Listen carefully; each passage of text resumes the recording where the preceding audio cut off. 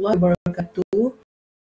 For today, I'll teach you chapter 3, which is apparatus technique and reagent.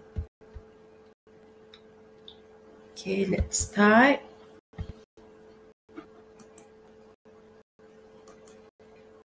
Okay, this is the content for chapter 3, which is laboratory apparatus, analytical balance, volumetric glassware, heating apparatus, desiccator, titration apparatus, filtration apparatus, reagent, also cleaning solution.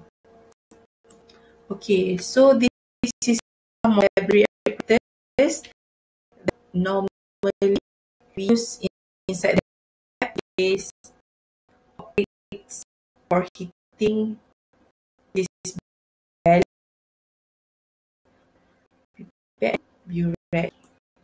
Okay, this is the other type of glassware. It have a different purpose for every single type of glassware. So you need to know what often you are then you will your type of glassware that you need to be used.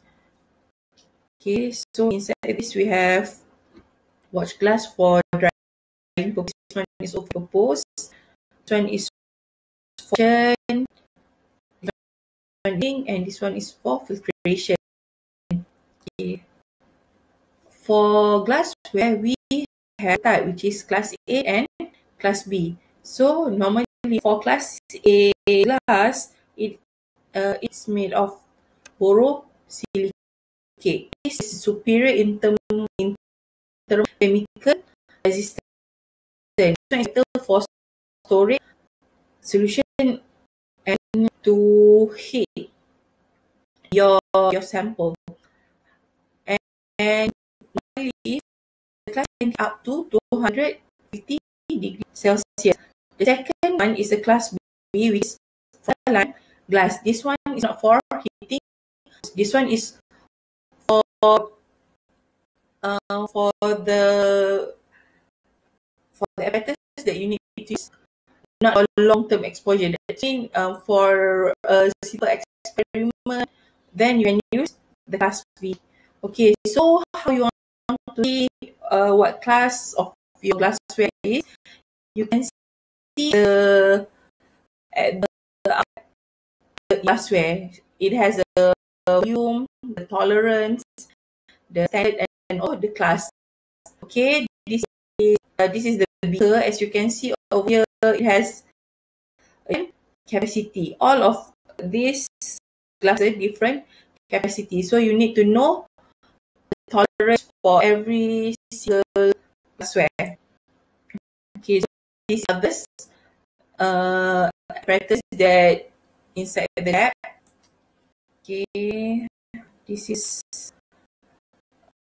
different glassware, which is flask. We have filtering, volumetric pad, Florence flask, watch glass, test tube, and volumetric flask. Okay, so for the balance, we have two types of balance, which is analytical balance and also the auxiliary balance. Okay, inside the lab, normally we have electronic analytical balance and all the top balance. We are using a mechanical analytical balance. Okay, so analytical balance, it is required to prepare for an analysis for the sample and also the standard solution.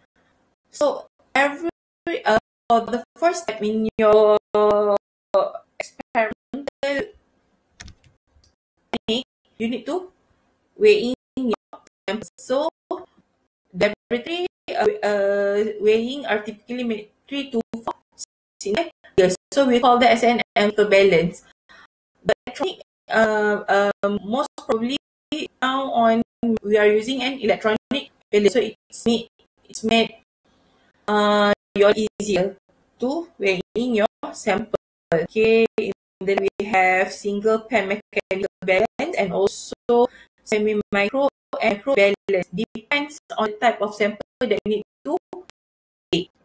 Okay, so based on comparison of one weight against another, and have in such as 0-point drift. Okay, it will drift for a number of reasons including temperature changes, humidity, and also the static electricity. The point should be checked at least once every half an hour during the period of using the balance. So this is the part of important parts of the balance that you need to know. But normally, for weighing your sample, all of this method, all of this check will be done by the PPS or the lab assistant. Okay, so this is the typical problem. Is up to 200 gram only, and here it measures 0.01 or 0.01.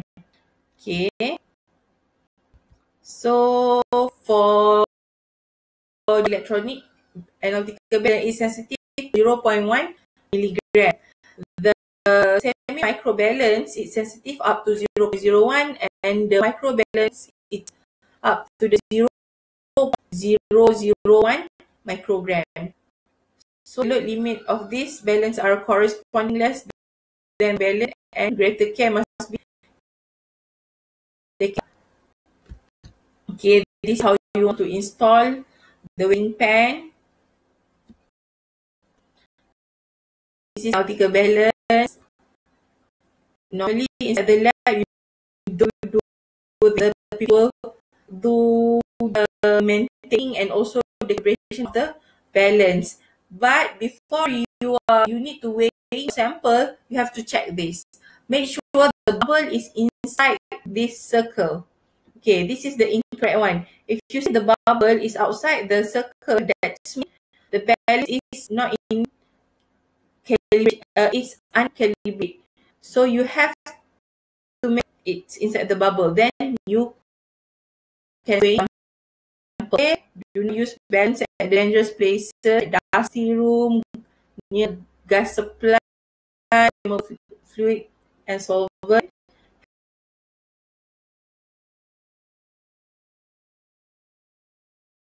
And this is the wrong placement of the balance, near to the window, near to the and you cannot put your balance direct to the sunlight, or maybe the room is too high or too low, not good, and may never drop your balance. Okay.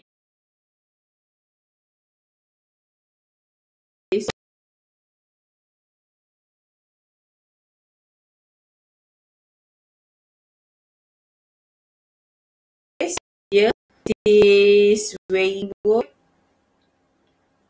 Okay, weighing sample are weighing by difference. Keep the bottle cap except when removing the sample. Hygroscopic, that means it's easier to absorb moisture or water. Your sample is it's easy to absorb the moisture, so it's not good. And weighing with your bottle. Okay, there's two types of weighing, which is rough and accurate. So if rough weighing, that means you can take up to 2 or bigger figures. For accurate weighing are reserved for the weight of a sample to be analyzed, and must be include up to 4 significant figures. Okay, you can use for weighing a solid, you use this method. First, direct weighing, which is weighing bottle board use. Make sure you weigh in your weighing board first before you put your sample. This was for non-hygroscopic sample. And make sure you press the button there after you your board or your bottle. If not, that means you are weighing with your bottle. Then there will be an error for your experiment. And the second one, you can weigh by difference. So solid chemical matter are usually weighed and dried in a weighing bottle. So this one for the case of the hygroscopic sample. Okay, this is the technique of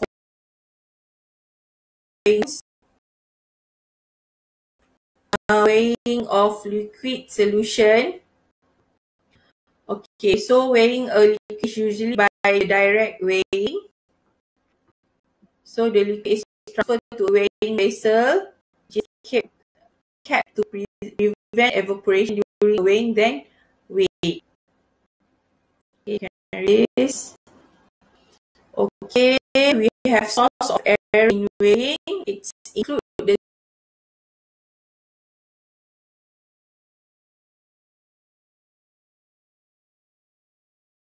0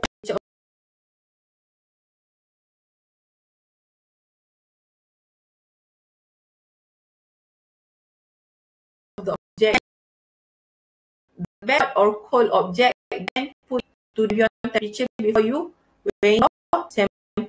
So for this, that hygroscopic is it pick up a moisture, then you need to use the can exposure. I think